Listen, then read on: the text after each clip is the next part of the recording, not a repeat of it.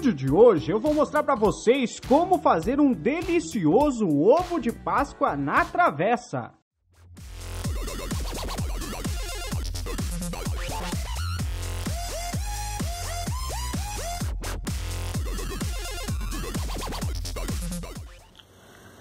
Para fazer a nossa receita de ovo de Páscoa de travessa, nós vamos precisar de meia xícara chá de castanhas. Ó, galera, isso aqui não é obrigatório, vai dar um gostinho todo especial, mas a hora que eu fui ver o preço no mercado, meu Deus do céu, que negócio caro!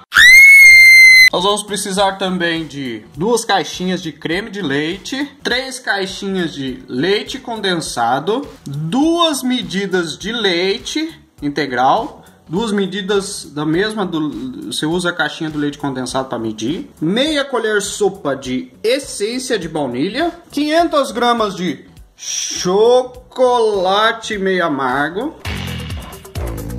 Esse aqui é próprio para confeiteiro, mas se você achar do outro, é que eu achei mais barato comprar assim do que comprar 500 gramas do outro chocolate, que normalmente vem 100 gramas em cada barra. Aí o preço ia dar mais do que isso aqui. 2 colheres de sopa de maisena e 6 gemas peneiradas. Por que a gente vai peneirar as gemas? É só a gema aí. Por que a gente vai peneirar a gema? Porque daí tira a pele do ovo e daí a nossa sobremesa não fica com gosto forte de ovo, beleza?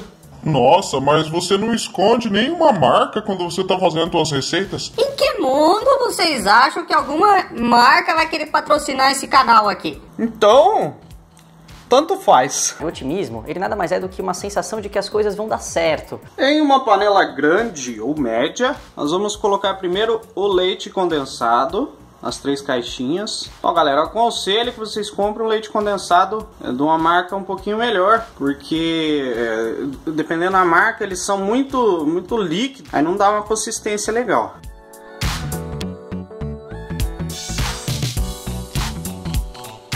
Aí antes de colocar o leite na panela junto com o leite condensado, a gente vai dissolver a maisena nele. Como a gente disse, vai precisar de 2 medidas de leite líquido, mesma medida da caixinha de leite condensado.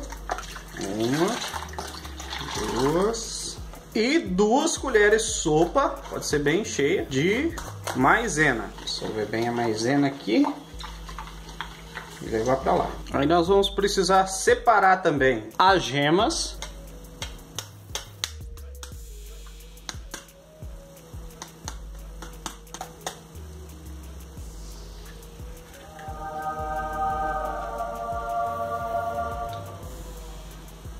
Vamos precisar da gema. Separou a gema da clara.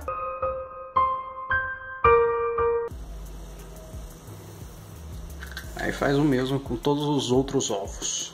Aí as gemas, depois de separar, ó, olha que coisa mais linda.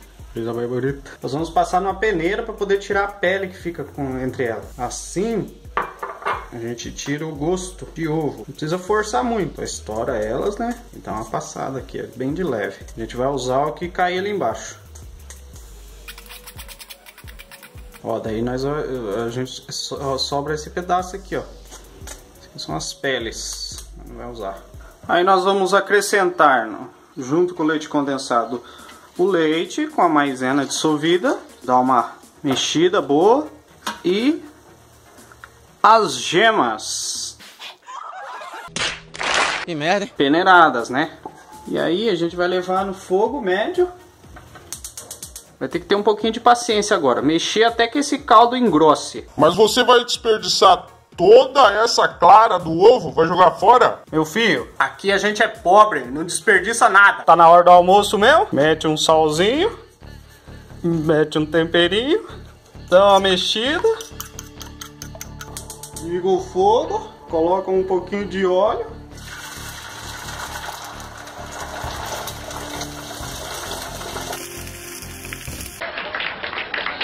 Proteína pura! Ó, depois de alguns minutos, começa a dar uma engrossada forte mesmo. Você continua mexendo até ele engrossar bem. Ó, depois que o nosso creme chegar nessa consistência aqui, ó, a gente vai deixar ele esfriar Pode ser naturalmente, temperatura ambiente, ou levar para a geladeira. É preciso que ele esfrie primeiro para a gente dar continuidade no processo.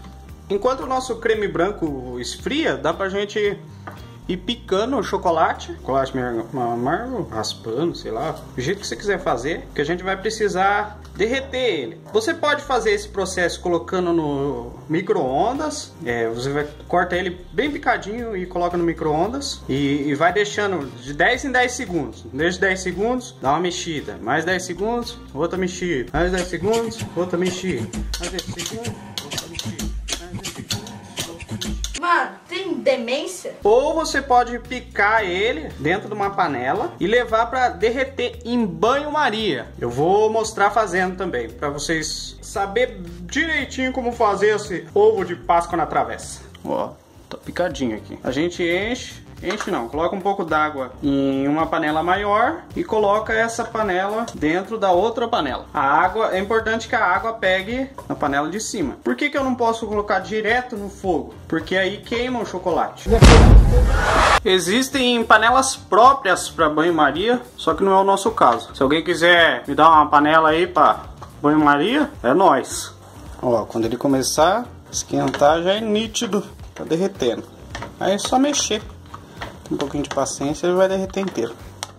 Assim ele não queima, ele derrete. Top, top, top. Eu acho mais fácil derreter em banho-maria do que no micro-ondas. Por ser uma quantidade alta, se fosse só um pouquinho de chocolate, era bem mais rápido no micro-ondas. Mas como é bastante, ia demorar um monte, um processo um pouco mais chato. Que tem que ficar colocando, tirando.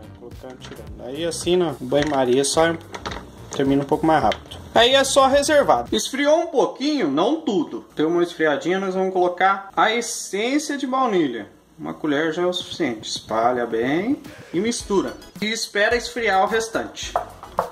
Aí a hora que nosso creme esfriar, nós vamos colocar o creme de leite. Coloca o creme de leite. Não viu nada. E mistura. Até ficar bem homogêneo.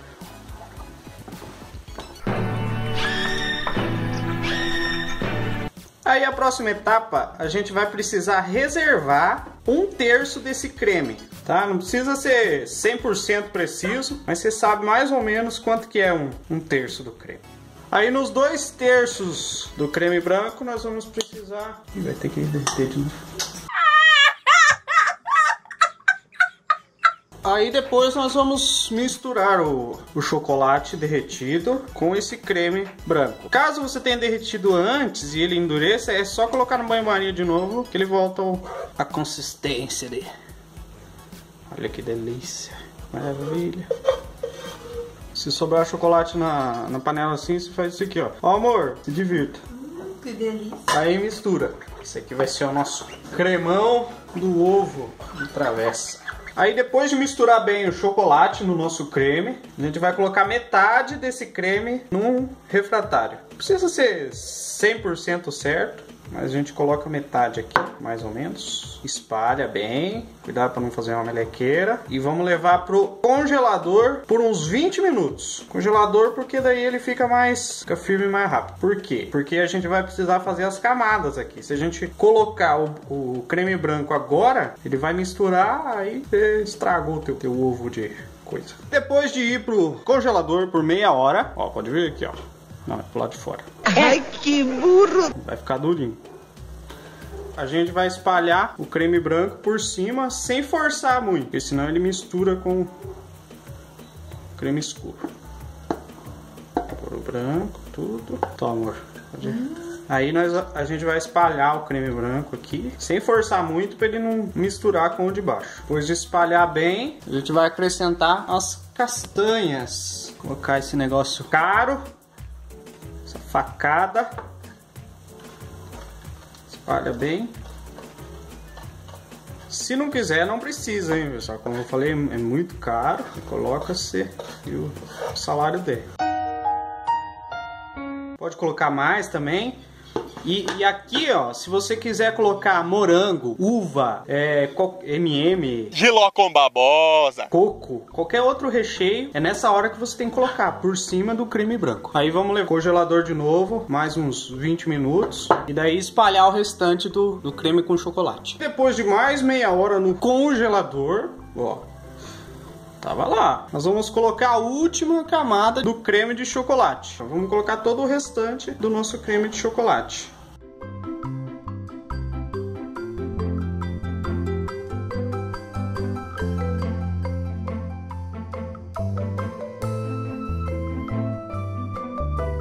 E aí vamos espalhar bem aqui, ó, creme de chocolate.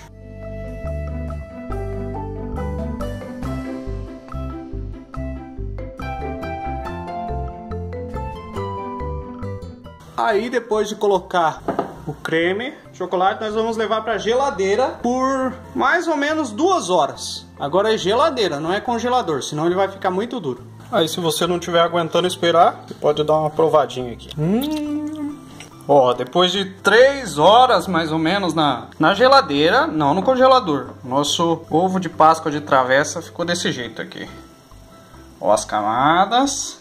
E ainda eu vou fazer mais uma frescurite aqui em cima. Ai, pai! Vou colocar umas raspas de chocolate.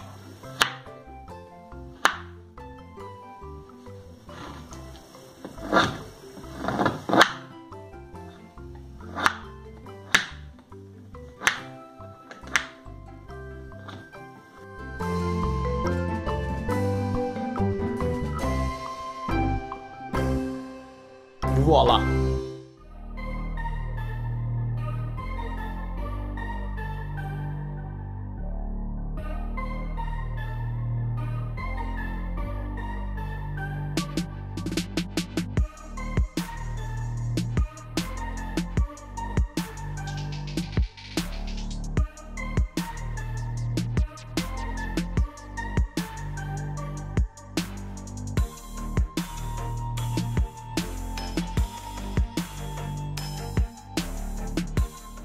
Gostou desse vídeo? Deixe o seu like, se inscreva no canal, ative o sininho, deixe os seus comentários, compartilhe com seus amigos, tem vídeo novo toda semana. Até a próxima!